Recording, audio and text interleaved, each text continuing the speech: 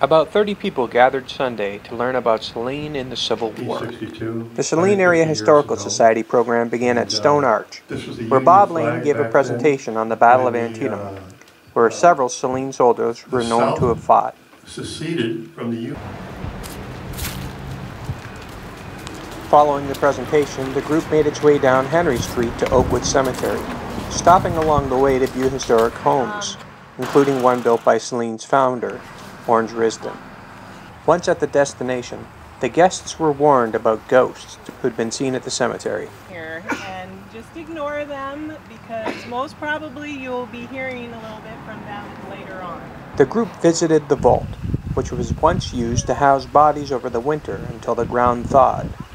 Out front of the vault, there was a list of veterans buried at Oakwood Cemetery.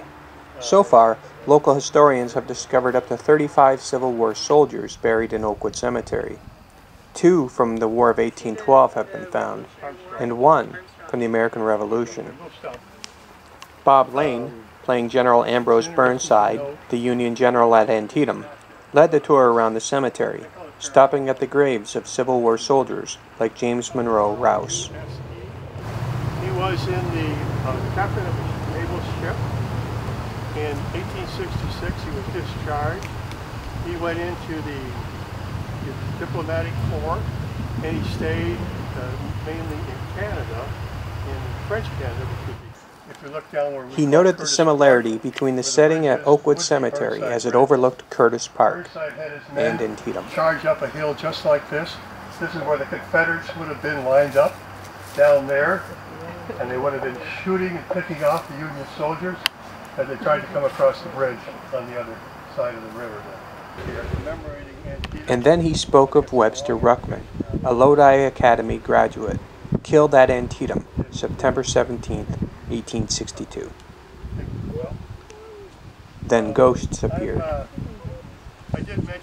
First, Anne Hodgkin, the wife of Francis Hodgkin, Civil War veteran, and friend to Ruckman. Webb was he was our best man at our wedding. They enlisted in the war together. They fought in the same company at Antietam, and they almost died together. My Frank was the lucky one. He was wounded, and he survived. Webb didn't. We farmed out on Old Chicago Road, just about a mile and a half west of town, by the Dell family, and you can still see the old home there.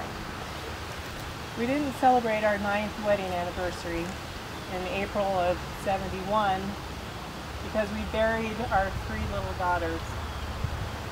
Mary, who had arrived about a year after Frank came back from the war, was followed by Emma and then Ella.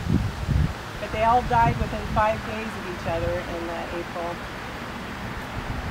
They're buried over here by their grandparents, Grandma and Grandpa Hodgkin, but there is no marker.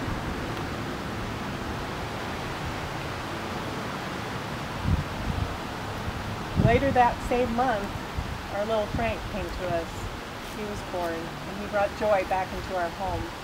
About 3 years later, Ernest came, and they both grew to be strong and healthy boys, and they were a big help to their father.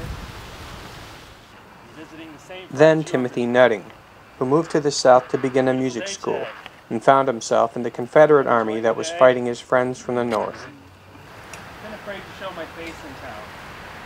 Not sure if everyone understands my role in this war. I was very surprised to see you in a Confederate uniform. Your family never spoke about you after you left. Unfortunately, I was caught on the wrong side of the line. I'm a professor of music. I lead the band. A very safe role for me when fighting possibly against my fellow leaders. I was able to get back to the North along with my family and was not very well received in town. I'm sorry to hear that. I know that my Frank would have loved you no matter what. We paid an ultimate price, like many of our fellow friends here. My wife, returning to Michigan, had to sell our home in Mississippi and raise an additional $400 to get back north, at the cost of 2 of our children. hard times. The Websters. I recall him well. Younger than me, but a very, very good boy. Glad to see he's returned to Saline. It's one of the few. Most of them were buried on the battlefield. And finally, the ghost of Henry Green, a War of 1812 veteran who reflected upon the service of Ruckman and others in the Civil War. The War of 1812, I went in as a soldier at age 18. I went to war because the British were coming back, the Canadians were coming back, they're allowed to come through, and I fought at the Battle of Sharkey's Harbor, and that's where the St. Lawrence River comes into Lake Ontario. The British brought a whole bunch of ships in, and this was the year before I joined, and a lot of people lost their lives at this particular battle that they had. That same thing happened here. That the dispute over slavery. I saw during the War of 1812 that the British came in, burned down the Capitol, or the President's place in D.C., Washington, D.C. It was a very terrible time. Washington was again being threatened all over the matter of slavery and the people from the South. We didn't like that. I was too old to go, but I'm glad the young people stepped forward. Here we go. For the Saline Post, I'm Tran Longmore.